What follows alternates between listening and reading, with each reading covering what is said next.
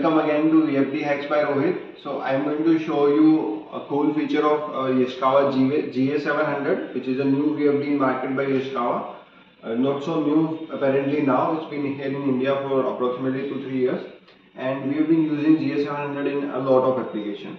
So GA700 has this cool feature that we can take backup or upload backup or even change parameters even without power supply to the VFD. You can check in the VFD, there is no display, and although we have connected the power supply cables, but I'll show you that there is no supply in at the input of the VFD. You can check that. I'll show you by multimeter. You can check there is no voltage. Even in multimeter you can see we have not connected any input supply. It is 0.1, so there is no voltage at the input of the VFD.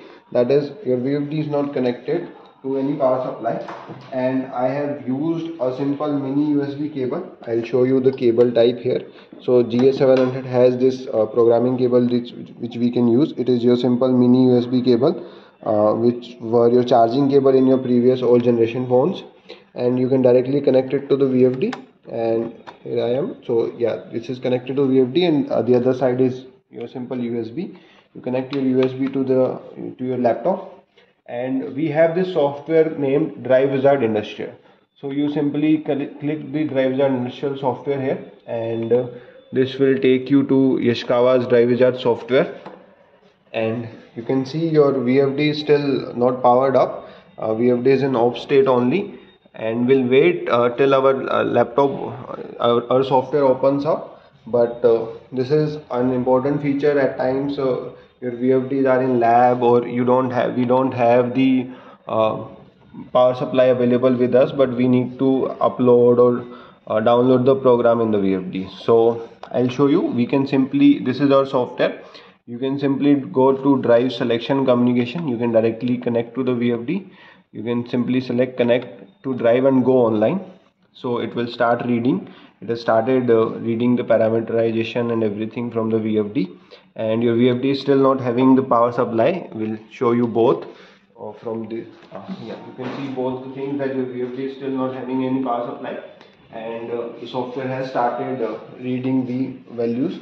Now it is going to ask me what I want to do. So I want to read all the parameters that are there in the VFD, and so it is showing me the model of the VFD and everything, all the details.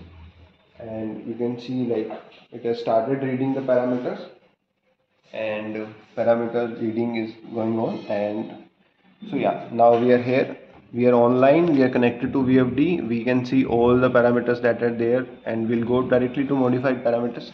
These are the parameters that are modified in the VFD, and we can simply select and change any parameter. So if we want to change the reference, we can change it from 50 to 40, and we can directly write it to the VFD.